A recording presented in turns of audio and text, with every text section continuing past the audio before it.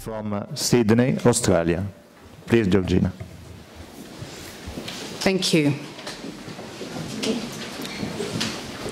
You have the title of the study that I'll be presenting, so in the interest of time, I'll get straight into it.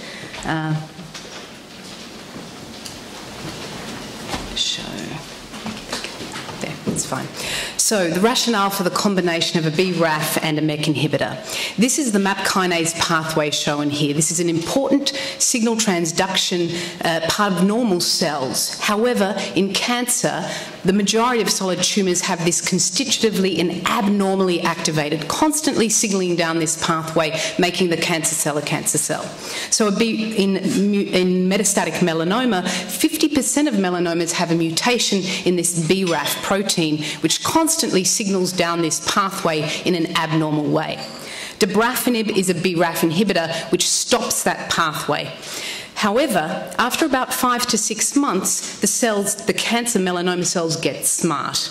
And so the dabrafenib really only works for about 5 to 7 months in the majority of patients. Think of it like a thief driving down a highway, and you need to roadblock it. So they get to the roadblock by the police and they stop.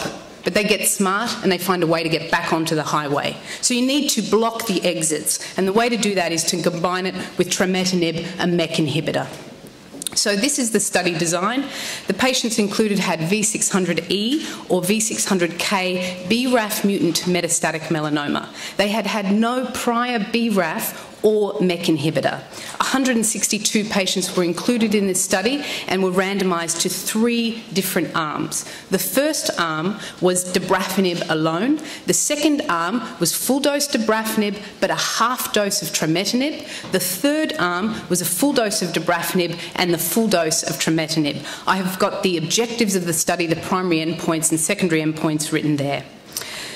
So this is the most important slide. This is the progression-free survival in the patient population. The yellow curve is the monotherapy dabrafenib alone arm. Their median progression-free survival was 5.8 months.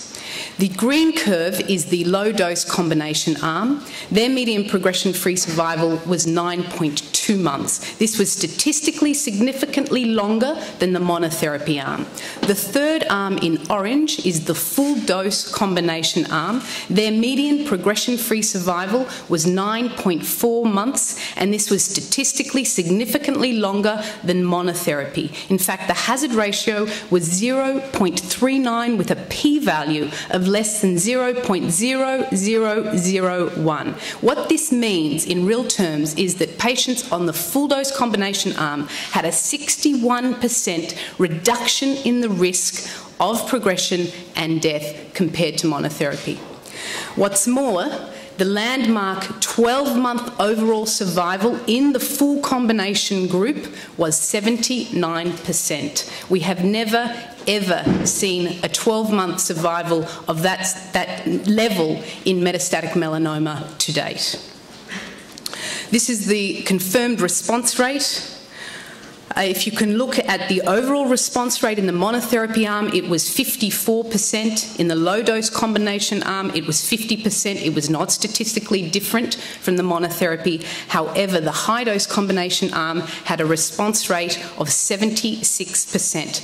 This was statistically significantly different with a p-value of 0.026. So what this means, if you're thinking of that thief down the highway, we know that just putting one roadblock but adding the exit blocks actually improves the duration of the response and the number of patients who actually respond. You can see the duration of response written there is 10.5 months for the patients on the full combination dose.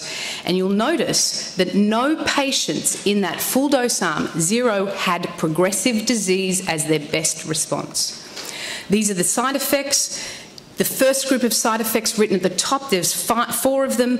These are all associated with BRAF inhibitors, hyperproliferative and alopecia. You'll notice that these have decreased in the high-dose combination arm. Never, ever before in the history of drug development have we combined 2 drugs and seen a reduction in toxicities. And these are important toxicities because these are oncogenic toxicities with the cutaneous squamous cell carcinoma. If you look at the bottom 4 toxicities, from acneiform rash to chorioretinopathy, these are toxicities we see with single-agent trametinib, and you can see them in the combination arm. They were not increased compared to what we see with trametinib in the clinical trials of single-agent. I'd like to point to 2 important facts on this slide. These are the other adverse events observed in the study. First of all, pyrexia. This was increased in the combination arm, and secondly, nausea and vomiting was increased in the combination arm. But otherwise, all adverse events were equally distributed between the 3 arms, and these adverse events were easily managed. So to conclude, this is the first kinase-kinase combination to, number 1, show an enhanced anti-tumour activity and to reduce specific oncogenic adverse events with a biological rationale behind it. The combined treatment prolonged progression-free survival and improved the response rate compared with single-agent dabrafenib alone, and the safety profile was tolerable and manageable, particularly a decrease in the cutaneous squamous cell carcinomas. There are 2 phase 3 trials in the first-line setting in BRAF mutant metastatic melanoma that are ongoing. One looks at the high-dose combination versus dabrafenib alone, and the other looks at the high-dose combination versus vemurafenib alone, and they are accruing at the moment. Thank you. Thank you, Dr. Long, for this